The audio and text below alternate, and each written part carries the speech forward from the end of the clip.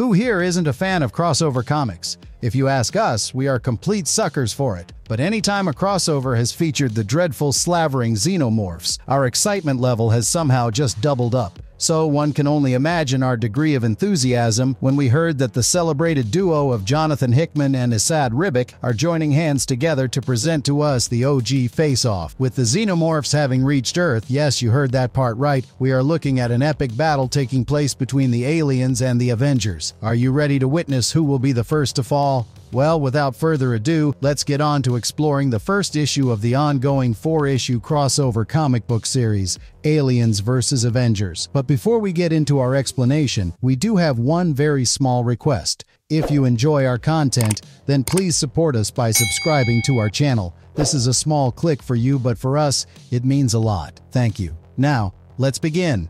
The beginning of the end, or the end of the beginning. The first chapter begins with a distant view of a star system, and the very next comic panel gives the readers a slow pan-in on a Shi'ar spaceship in the deep reaches of space. Two Shi'ar scientists are heard lamenting on their failed experiment in the backdrop, and it is only when we get a proper look at them and their experiment do we realize that they have Xenomorphs in their possession, which they are making use of to conduct experiments on various alien races, all in the hopes of creating new strains of monstrous creatures. With one of the Shi'ar scientists telling the other that he really thought a Kree specimen would have shown more resilience and not fail post-implantation, we find a tortured and tied-up Kree prisoner, or should we say, the aftermath of the torture to be more precise. The other Shi'ar scientist tells his colleague not to cry over spilt milk and reminds him that it is always 2 steps forward for each step back, further citing that while some would call the whole thing progress, they have a better name for it, and that is destiny. Through their conversation, we also learn that 4 out of 5 of their attempts have been a success, with special mention of the Strontian, Dabari, and Katati having produced a successful strain, and add to this the Skrull specimen being the real prize pig of the entire lot. This is quite a strong indication that the Shi'ar scientists have their very sights set on the universe as a whole. Their discussion is cut short by the alarming sound of alerts, and the scientists get notified about 4 Explorer-class frigates of Wakandan design on an attack vector. The spacefaring Wakandans very quickly end up destroying the Shi'ar's defense batteries, and it becomes pretty apparent that the Wakandans have arrived there to thwart the nefarious plans of the Shi'ar scientists. We finally get a good look at King T'Challa, his son Prince Azari, and the Hatut Zeraze, the latter being elite fighters. It's via Azari that we learn that the black hole below them is massive enough to cause severe time dilation, and that hours are equivalent to years. Of course, this is a high cost, but they have already quarantined an entire sovereign Wakandan world, particularly because of some weapon that they have traced back to their current location.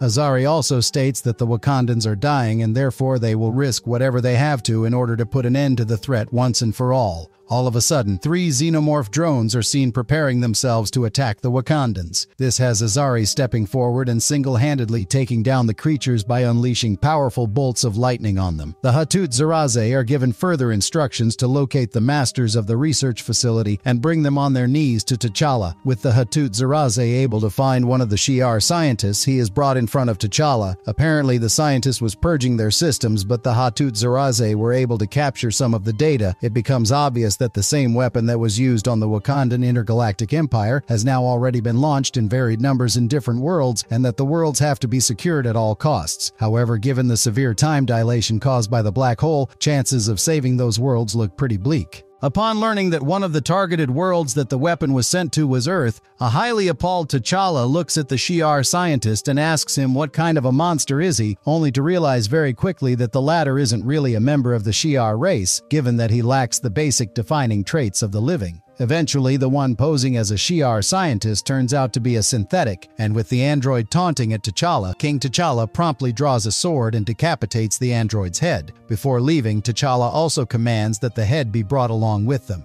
Aboard the warship, Azari informs his father that while they are still pulling data from the android's memory core, they have been able to establish that the weapon has already been sent to Earth, Chandalar, Spartax, and every other galactic hub that are out there. Naturally, this freaks out Azari, and he looks at his father. T'Challa admits to his son that the monsters are over the walls, the gates are flung open, and further stresses now that their great city has fallen, the only thing left to do is to survive.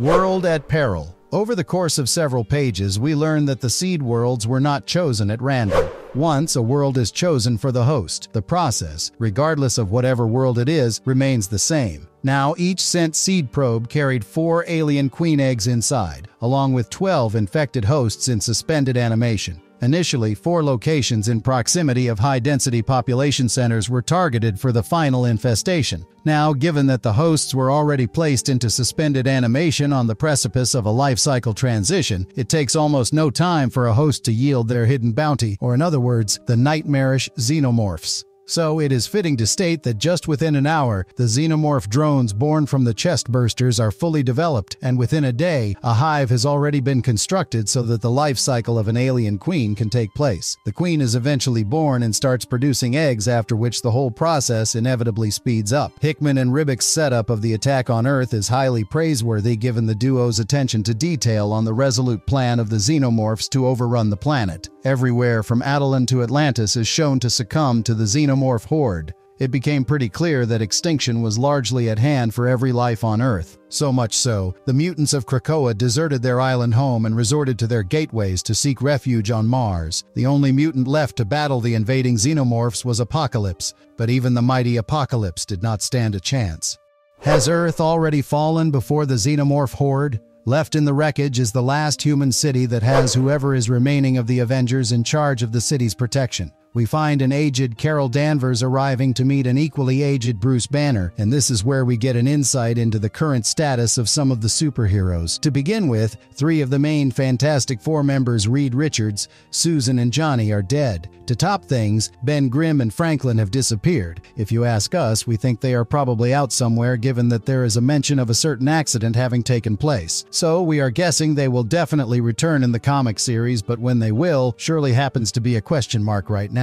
Banner mentions about Valeria Richards still being out there somewhere and that he is expecting her, to which Carol urges Banner not to lose hope and toughen up. All of a sudden, they hear an alert, and with Danvers telling Banner that Valeria is on her way there and that she is being chased by Xenomorphs, Banner transforms into the Hulk and jumps right out of the building to go looking for Valeria. While we do find Miles Morales already in the scene, he is joined by the rampaging Hulk. They find Valeria, now in her mid-40s, driving a vehicle and pursued by the ravaging Xenomorphs, and just when Valeria thinks that she will not be able to make it, Miles grabs hold of her literally at the last minute. Hulk is seen smashing the Xenomorph and simultaneously asking Valeria for an explanation as to why she is late. Valeria tells him that things got a bit complicated and eventually apologizes, with Miles stating to the duo that he will not be able to hold the remaining Xenomorphs any longer. They decide to leave from there with the alien egg that Valeria had somehow managed to steal from a hive earlier.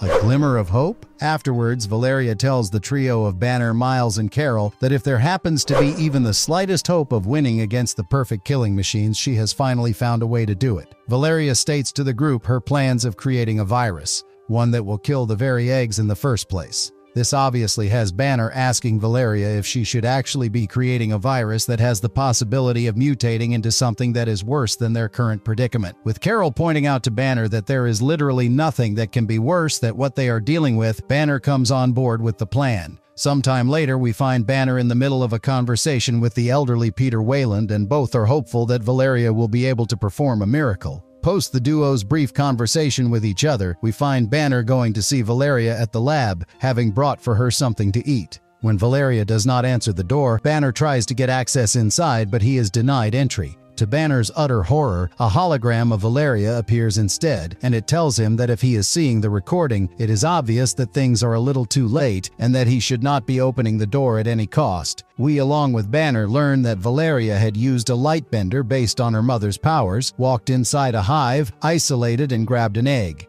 After this, she was slowly backing out, but she tripped while doing so and got infected in the process. Aware of the grim fact that she will run out of time soon, she swore to find a way to kill all the Xenomorphs but died before being able to complete her mission. Valeria's hologram urges Banner not to open the lab door so that the Xenomorph can be kept contained inside, but we all know Banner at the end of the day. He has already transformed into the Hulk by then, and as he tears his way inside the laboratory, the lurking Xenomorph lunges at him. The Hulk grabs the Xenomorph by its throat only to get briefly incapacitated by the creature's acidic blood before killing it. Eventually, Carol, Miles, and Wayland arrive at the lab and they find Valeria lying dead. By this time, the egg Valeria had brought back with her had also hatched, and to everyone's horror, it ends up latching onto the face of Miles. Carol lets out a shriek and tries to get the facehugger off Miles, but deep down, she also knows that there is nothing one can do to save him now. With Wayland suggesting to Carol and the Hulk that they burn the Miles body immediately, the unexpected happens. Or should we Hickman at his best happens. The symbiote in Morales takes control of the facehugger, stating that while it does not like its current body, it will manage for the time being. Of course, everyone is flabbergasted by the epic turn of events, and in Wayland's own words, "Parasite co-ops Parasite. Symbiote seemingly trumps Xenomorph." Carol helps Miles get up and asks him if he is doing all right. Before Miles can properly answer her, symbiote-controlled facehugger jumps onto his very chest, absorbs into his suit, and says that they are fine. Miles looks at his suit in disbelief and states that the only thing that will help him be able to sleep at night is to be able to get the hell off the planet. Marvelous verdict. Well, with this, we finally come to the exciting end of our video. If you ask us, we firmly believe that the symbiote will play a rather significant role in stopping the Xenomorph threat. So, what are your thoughts on the first issue of Aliens vs. Avengers? Do you think we will have more Avengers making their appearances in the second issue? If you do, who do you think they will be? We would love to hear your thoughts in the comments section down below. Also, are you psyched up about the second issue? We know, we are, and we just can't wait. Now, if you enjoy this video, you know what to do. Please do leave a thumbs up and stay tuned with us, as we promise to come back with more exciting content. Till then, goodbye, and thanks for watching. Have a nice one.